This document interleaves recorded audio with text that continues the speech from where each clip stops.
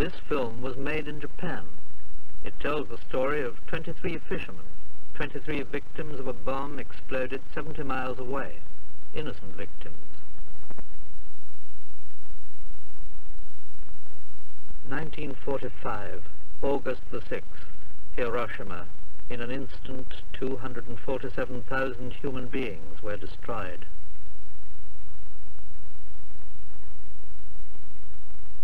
Three days later, another bomb was dropped on Nagasaki. There, 40,000 were killed. Perhaps it was even worse for those who survived.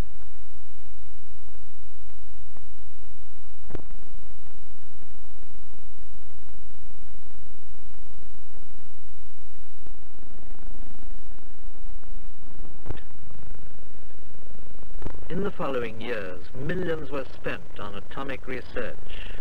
Great power in the hands of mankind. Power to light whole cities, to turn back rivers, to transform deserts.